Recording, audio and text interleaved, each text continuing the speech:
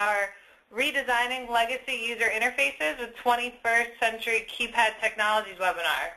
My name is Kendall Paradise, and I'm the president of Epec Engineered Technologies. Before we get started, I just want to let you all know that you will be muted during the presentation. If you have any questions as we move along, please enter them into the questions panel located in the webinar control panel, and we'll try and get to them all at the end of the presentation. Also, we will be recording this webinar, and we will be posting both the recording and the slides on our website and YouTube channel. Our presenter today is Jim Long, our Director of Engineering of User Interface Division in Largo, Florida. Jim's knowledge and extensive experience within the electronic industry brings profound insight across all aspects of custom user interfaces and industries served. Jim has spent his entire career in different roles in the avionics industries. Since coming to Epec, he has provided us with over 16 years of electronics experience industry specializing in avionics, and we're very excited and proud to have Jim as part of our team. So with that, I'll turn it over to Jim. Well, thank you very much, Kendall. I appreciate everybody attending. Welcome. Like Kendall said, I'll be discussing the redesigning legacy user interfaces to current technologies that are used today. So I just want to give a brief introduction. During this webinar, we're going to explain how Epec can provide design and engineering support to support legacy interfaces and keypad technologies, again, to upgrade them to current technologies. Some of the things that I'll be discussing during this presentation will be updating these user interfaces using rigid flex, and flex printed circuit cards, updating some of the indication and backlighting technologies from, say, incandescent lights to LED, fiber optic, and or electroluminescent solutions. And then we'll briefly discuss some obsolescence issues as well as how Epec can help you with old technology or phased out technology. So to begin the presentation, I just want to kind of briefly explain membrane switch technology, which is some of the legacy technologies that we deal with on a day-to-day basis.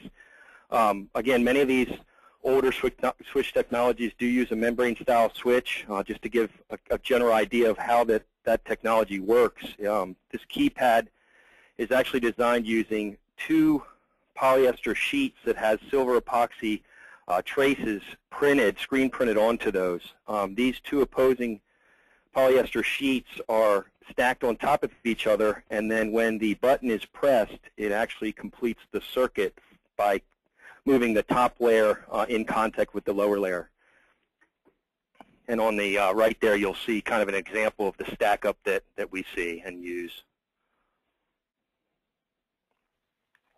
So some of the design limitations that you have with a membrane-style switch, sometimes you can select you'll have material selection issues. You'll have material selection that's incorrect, and that could cause premature failures of this assembly. A lot of times you'll have electronic component mounting issues. You'll have failure of these components due to incorrect handling and possible environmental conditions and shear stress. A lot of other times you have component real estate limitations as well. Most of the printed epoxy layers on these membrane assemblies actually consume most of the area, so the buttons and the circuit traces consume the area, so there's no room for other components on that layer.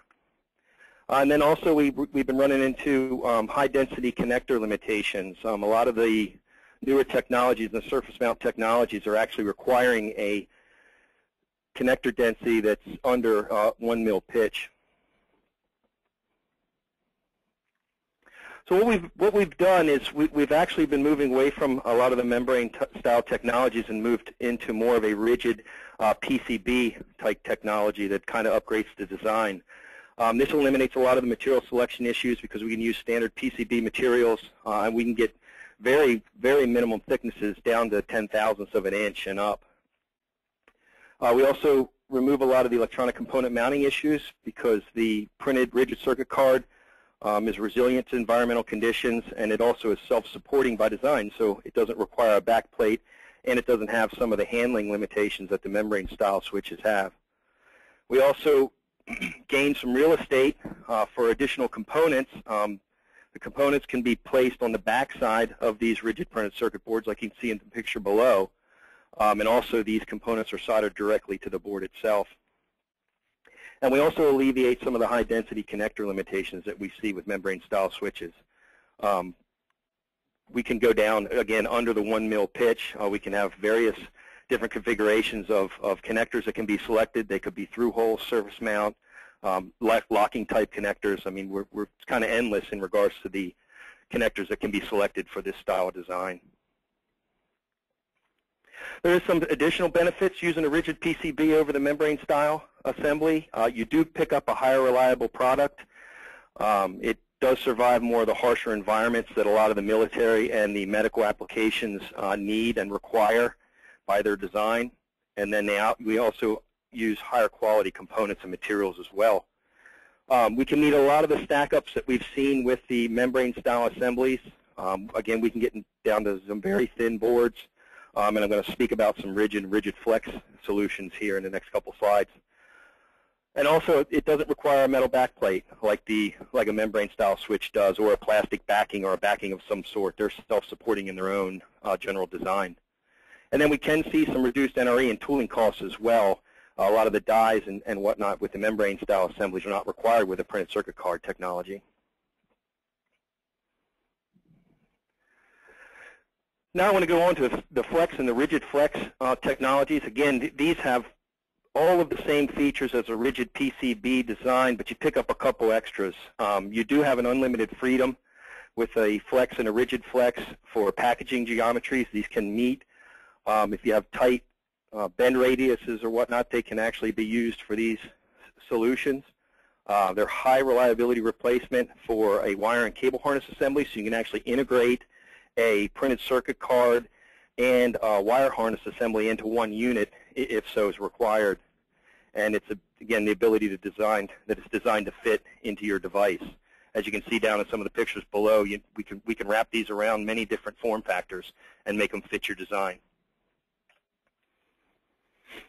So that concludes the PCB portion. I'm going to move into the benefits of using LED technology for either backlighting and or indication on the devices. One of the benefits of LEDs over the incandescent bulbs is that you have an energy efficient and low power draw. You pick up roughly about an 80 to 90% savings in the energy efficiency and the power draw from incandescent bulbs. You minimize the heat that is produced from a standard lamp.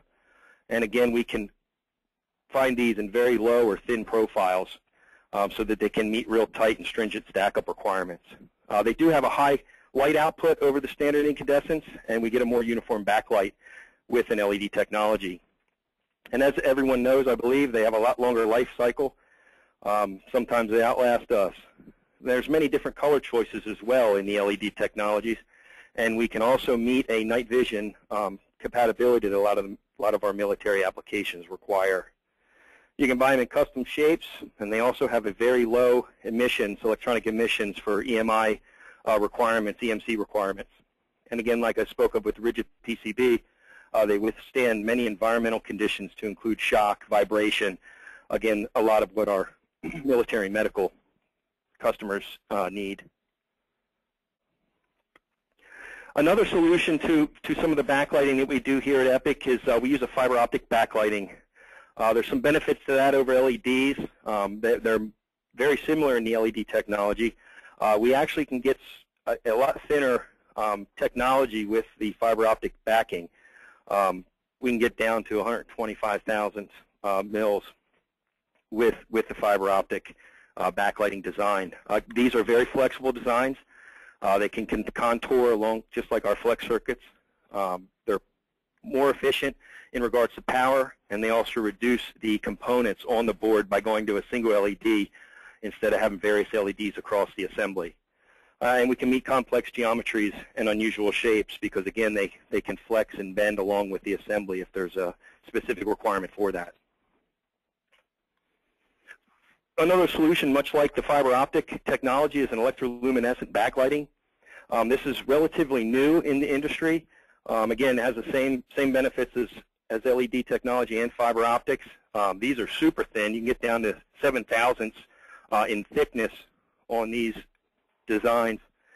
Again, they're very flexible, and we can actually place these on top of the rigid PCB and dome assembly that we have and place them in between a graphic overlay. Very low power solution as well, and they're available in various colors, white and blue-green. There's some examples there in the pictures. Has a very unique look to the assembly as well. So I'm going to move into some obsolescence support that Epec can provide. We do have full design capabilities here at Epec. That's electrical and mechanical. We have a staff of electrical and mechanical engineers. We can perform design, layouts, and manufacture of the rigid flex and rigid flex PCB technologies that we use in most of our assemblies. We can support any design phase of the program from concept to production. If it's a napkin sketch, we can help you take it to manufacturing if you'd like. And we can also help with the design package for that assembly as well. And then in regards to the obsolescence, we do have customers that come to us that have a part that is no longer available, or it's been replaced with something else, or they just quite frankly want to move from one technology to another, so we can provide the assistance and help with the material specifications or the component lookup for those devices or those assemblies. So what I want to do now is I want to just kind of run through a case study of a fairly new customer that we have, just to kind of show you how we can kind of roll this all up together into one solution. So we had a customer that came to us that was in the middle of a redesign of their product. They had an existing product line that they were going to update to some of the newer technologies. So they had a conceptual design that they provided us. They had a couple hand sketches and some photographs and some things that they wanted to do. They had a very small form factor. We actually had to fit this assembly into a 45,000 deep pocket, and they did have an IP68 ingress protection requirement for this assembly. They wanted a higher reliable product than they currently had. They were using a membrane-style switch technology. They were only seeing about 8 to 12 months of life on this unit before their switches and buttons began to fail. And then they also wanted to move to a higher density mating connector that they had on one of their secondary boards that they were going to interface with the assembly. So here's a picture of the unit here on the right that we produced. These are the kind of the value add services that we can provide and have provided to this customer. So again, they came to us with a conceptual design, so we were able to develop a full design package for them. We also kind of went and provided them with some marketing information. We did some product renderings and whatnot that you can see down there in the lower right-hand side, and they were going to use those for some marketing and for some website photos that they were using to actually sell the product.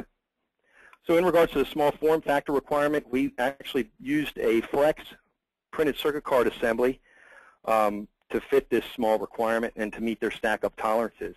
And then we helped them specify some materials and also provided some design features for the IP68 requirement.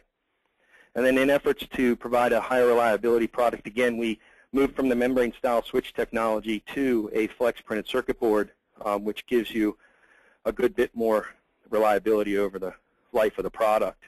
And this was done by adding some gold switch contacts on that flex circuit. And then we were also able to pick up a high-density mating connector. They had a 0.5 mil requirement for their exit pigtail, and we were able to provide that as well on that assembly.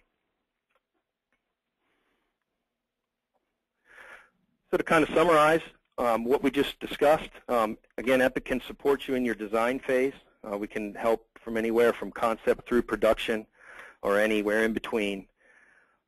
We can reverse engineer a lot of the products. If you come to us with something that needs to be developed or you want to change it, we can help you with that as well.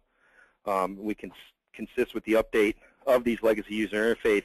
If you have a membrane that you want to take to a printed circuit card assembly, or you want to update to a rigid flex and flex printed circuit card, or again, if you want to update any of the backlighting or the indication lights on these assemblies, we can do that as well. And again, we can help support the obsolescence issues that you may have with your legacy technology. So with that, I'll hand it over to Kendall. Thank you, Jim. I just wanted to take 1 minute of everyone's time while Jim is reviewing some of the technical questions that came in throughout the course of the webinar and give everyone who may not be familiar with Epec an overview of our products.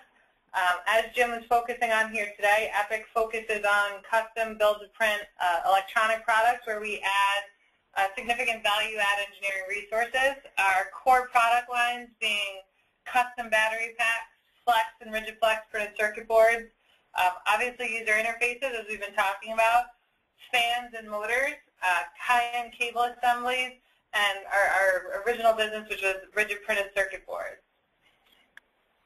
To go to the next slide, in order to support all of these product lines, we have design centers and technical support for each product line. Our battery pack and power management is located in Denver, Colorado. Our user interface division, where Jim is located, is in Largo, Florida. Our fans and motor business is supported out of Wales in the UK. Our printed circuit board business, our rigid printed circuit board business is here in New Bedford, Massachusetts, as well as Shenzhen, China. Our flex and rigid flex printed circuit board business is supported out of Toronto, Canada. And our cable assembly business is also supported here in our New Bedford, Massachusetts location. All of our engineering design teams are always ready to help, as Jim said, from the start of a product or a redesign of a product into production. And with that, I'll turn it back over to Jim one last time to review any questions. Okay, thank you very much, Kendall. Looks like I do have 2 questions here that I received. The first one being, can Epec reverse engineer an old-style membrane keypad to a printed circuit board design? And yes, we can. We discussed that earlier, that we can take any older membrane-style switch or even a mechanical-style switch technology, if need be, and produce either a rigid flex, or a flex PCB technologies. And again, if you have a space requirement or a stack-up tolerance issue, we can help you with that. Then the second question that I have is, where does Epec manufacture their printed circuit board technologies? And that actually is manufactured in our Largo facility. We do all of our design services and our manufacturing in our Largo facility to support the needs of our customers. So with that being said, I have nothing else right now, and I want to thank everybody for joining us, and we'll talk to you soon.